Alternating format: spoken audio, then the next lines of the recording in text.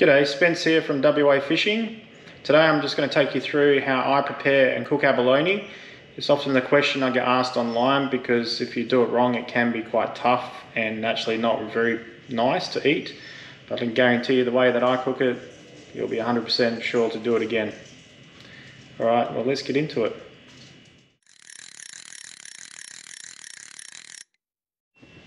Alright, so here's the abalone. Got them fresh this morning. Still alive, as you can see. You don't want to leave them until they're dead. The best way to keep them alive is in fresh water. I'll last them there as long as it's cool and out of the sun for quite a few hours. What you'll also need is a lot of salt, just standard salt, doesn't matter. Some sort of implement brush which we'll clean the abalone with. You can just use a nail brush, or sometimes I actually like to use something with a bit harder bristle. We'll need a knife, spoon and gloves, which I'll explain a bit later on how we use that. And last but not least, the most important thing, a pressure cooker. Absolutely need a pressure cooker. Now these abalone are actually quite large. Some of them pretty typical size, but then there's some real monsters. So just to demonstrate how big some of these are today that we got. So there's your size limit gauge next to one of these abalone. As you can see, they're almost twice the size of the gauge, which is pretty impressive. Now these are rose abalone. For those who don't know, they're not to be mistaken with the green lip or the brown lip, which you get down south. Much smaller version. And they tend to be in shallower water as well, which makes it easy.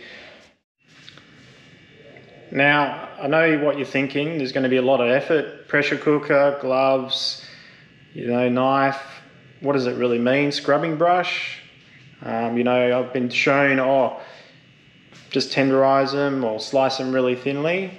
Trust me, you won't ever look back again when you've done this method that I'm about to show you. Alright, so how do we clean these buggers? Well, as you can see, they're all dirty and covered in sand and all sorts of stuff. First step, really just fill up a bucket of water. And then we're going to add a whole heap of salt to it. So, we've got your salt, and we'll do that very shortly. So, chuck all your abalone, don't need to clean them at this stage. Chuck them all in a bucket.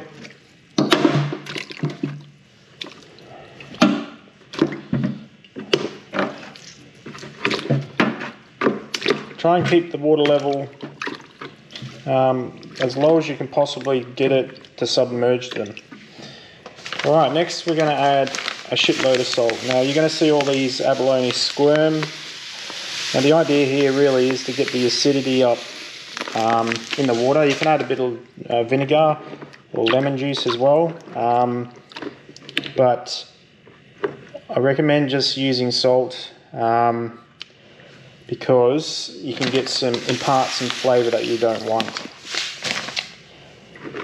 Now, sort of mix that up, dissolve all the salt into the solution. Now these abalone are actually going to die, but we're going to leave this for a couple of hours. I recommend at least an hour to 2 hours. And what's going to happen is that salt's actually going to make the abalone a lot easier to clean down the track. So I'm going to leave these in this bucket for a couple of hours and we'll come back and I'll demonstrate what the next steps are from here. Alright, so while we're waiting for that abalone to soak in that salt solution for the next hour or two, another question I get asked is where is a good place to find abalone? Well, for me, I guess I live south of the river, around the Rockingham area. What I will say is that anywhere that's land accessible tends to be overfished, and the abalone are a lot smaller and in smaller quantities. If you actually can get access to a boat or get anything that can get you out to one of the islands, particularly around Safety Bay, you've got Penguin Island, you've got Seal Island, and if you're further north around the Coburn Sound, you have Garden Island and you have Carnac Island, and any of those rocky outcrops, there tends to be a lot more abalone and a lot bigger. even to a point where there's like thousands and you can see them all over the reef system, and you can basically just pluck your 15 pretty quickly. That's probably the best advice I can offer. I'm not going to give specific locations, but you'll see where all the boats hang out, and it's pretty obvious where, you know, for that 7 to 8 a.m. period, where if there's a big group of people, there's obviously abalone there. So it's not exactly like it's a secret, so to speak. So yeah, that'd be my advice if you wanted to catch, you know, a lot more abalone and a lot larger ones. So hope that helps. Well, while I'm waiting, I'm going to go clean all my diving gear, all my wetsuit and whatnot. And we'll come back and hopefully we can just go through the steps of cleaning and cooking these abalone. Fuck, I hate this part. Cleaning down.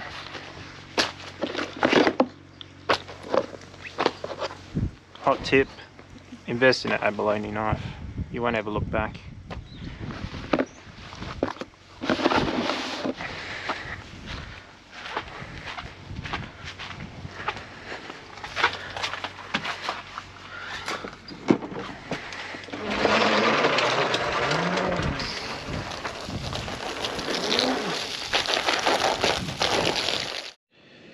Okay, we've left these sitting for about an hour and a half. Normally I let them go for like 2 to 3 hours, because the more longer you leave them, the more easier they are to clean. But I've got stuff I need to do today. As you can see, hopefully, but the water's actually gone quite dirty, and that's because of some of the discoloration on the side of the lips, and that is starting to come away. So I recommend you go outside for this, but we're going to take the brush, the knife, the spoon and a pair of gloves, and we're going to go outside and start cleaning these abalone. So we've got quite a lot going on outside, but what you'll firstly need is some water. Filled up one bucket with water and I just use that to rinse. Got a dirty bucket here that I just chuck all the leftover scraps in, and I feed into my chooks, which are located over there. Here's the abalone that we've been soaking in salt solution for a couple of hours, and then this is my pressure cooker insert, so that's where we'll put the finished product. Alright, gloves. To explain why I use gloves is because this actually can get rather messy. Alright, first step, brush and abalone. So you can see they're covered in sand and silt and shit. Basically we need to brush all that sand off. Along the edge there's all a brown coloration, and also in between the two lips there's like black, and you want to get rid of all of that. You will notice that the abalone, they're a lot more stiffer after being in the salt solution, but yeah, it helps with cleaning as well. So the idea is you just go around, you'll see how it starts to turn white as you start scrubbing off a lot of the shit basically.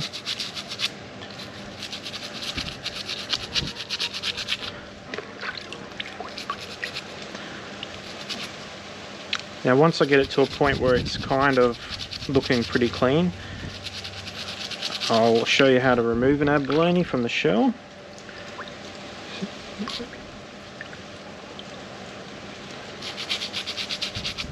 Also you'll notice it starts to get a bit foamy. Alright, so to remove the abalone, spoon. You got one end of the abalone and you got the other end. Down this section is all the guts that you don't want to pierce. You want to start at the pointy end. Alright, so you go in there and you basically sort of just shimmy the spoon close to the shell as possible, and it will pop out. Now you'll see all the guts, as I mentioned, is down the back, and if you're really careful you can get a clean shell. And I know a lot of friends who actually appreciate some of these, so I tend to keep them. Alright, now I'll put guts in here and I feed that to my chooks, as I mentioned. Right, next step. Now you've taken it out of the shell, It's a lot easier to get in between those two lips. So get in between them, scrub it nice and clean, as clean as you want. The coloration does impart a little bit more flavour, but tend to be, when people eat them, they don't like the discoloration, so the cleaner you can get, the better. Sorry, don't mind my dog.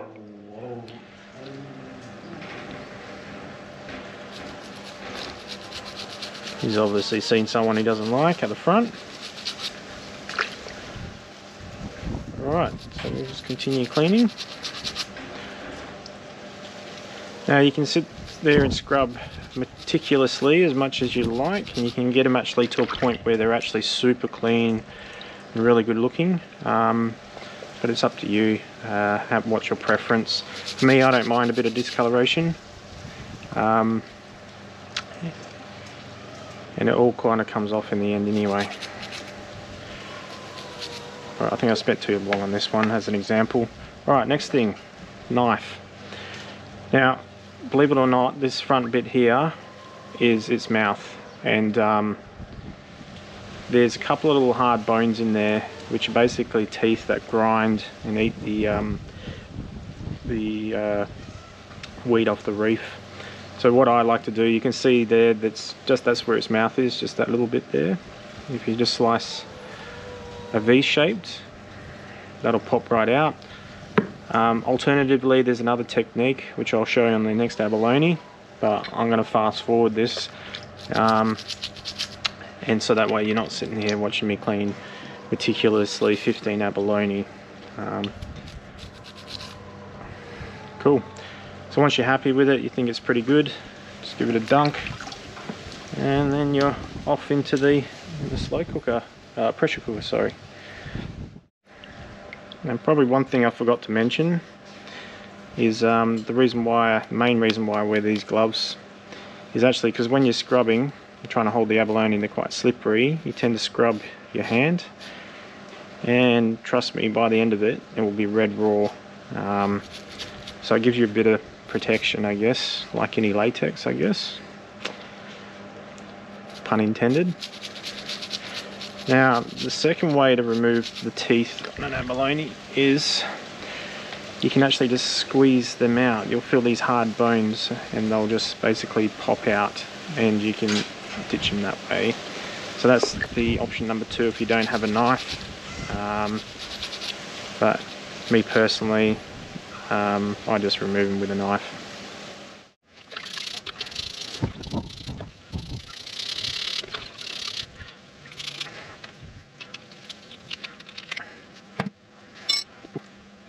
Squeak.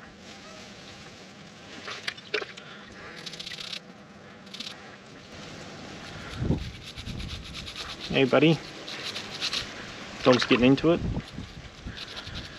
Now you'll probably notice here it's like harder you scrub, you can actually make these actually pretty pale as well, but it does make it a lot easier the longer you soak it in the salt solution, like I said. So if you tried it once and you find it's a bit hard to clean, just leave them a bit longer or add more salt, get that acidity up as I mentioned, and you will find this is a less of a tedious process.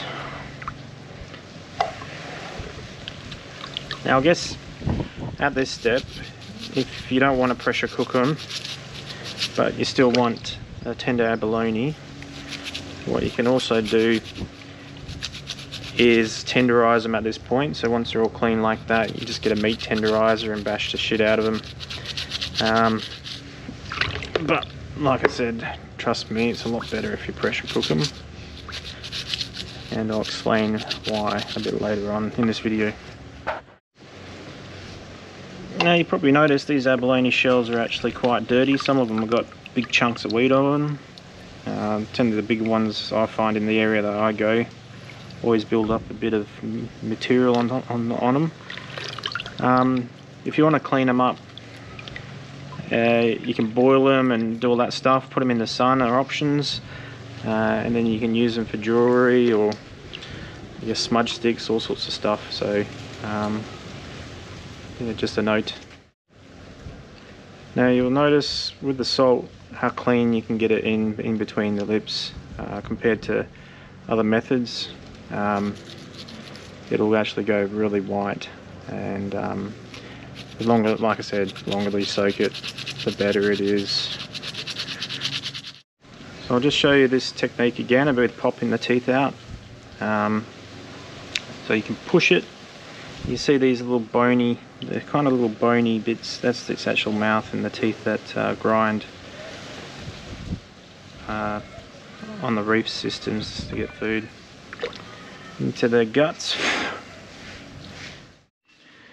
Okay, now you've finished cleaning them.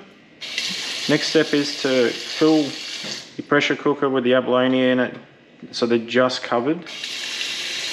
The less water you have in there, the better. You'll get a more concentrated stock at the end of it. And yes, that is a stock that you can use for multiple cooking sort of situations, and probably the greatest advantage of doing this method. Alright, straight into the pressure cooker, and you want a high pressure cook for approximately an hour. I think 45 minutes is suitable if you've got smaller abalone. Because we've got larger ones today, I'll probably go just over an hour, about maybe 70 minutes. And we'll see you again in 70 minutes time. Now I quickly want to mention, I will not be responsible for the smell that this abalone will permeate in your household. So I suggest you take the pressure cooker outside if you don't want to upset the wife, but trust me, it's quite an aroma.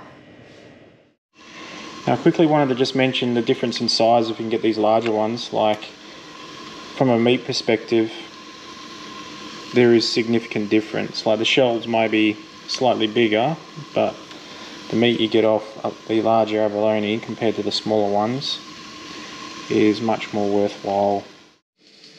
Okay, it's finally done.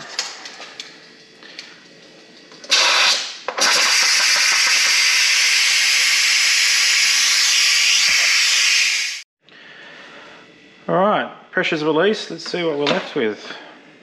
Oh, not sure if you can see that because of the steam, but it's done. Now, those abalone, that stock, I call liquid gold. And I'll pour it in a bowl in a moment. You can see the colour of it. Okay, next step is to grab these abalone. It's still a bit warm, I should wait for the cold down, but the places go people to see, and put them in a vac seal bag for later. Or you can just eat them as they are. It's purely up to you. But the way I like to do them is just, when friends come around, is crumb them, deep fry them. You know, pork and mushroom, braised pork and mushroom, Chinese sort of dishes are really good. And that broth, I'll tell you what, you can use that for anything. You can use it for curries, you can use it for soups, you can use it for anything that you want to elevate the flavour on. The abalone stock is something else, I promise you. Now I'll just prove how tender these things are. So this is one we just cooked. It's a bit warm still. But honestly,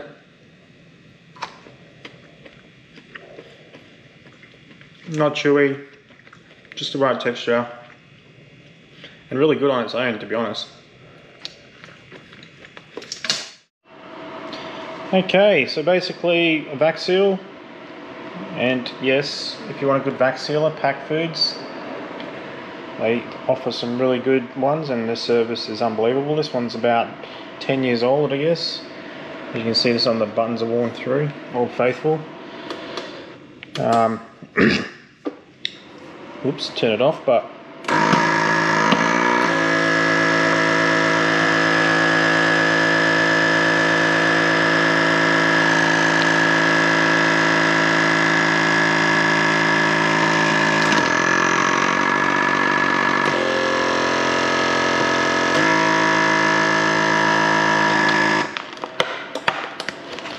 that you can whack in the freezer, defrost them and use them anytime, any dish. You can chop them thinly, you can pickle them from here if you like, and they're super tender. You can slice them, they're very versatile from this point forward. Now, let's talk about the advantage. This stuff, liquid gold.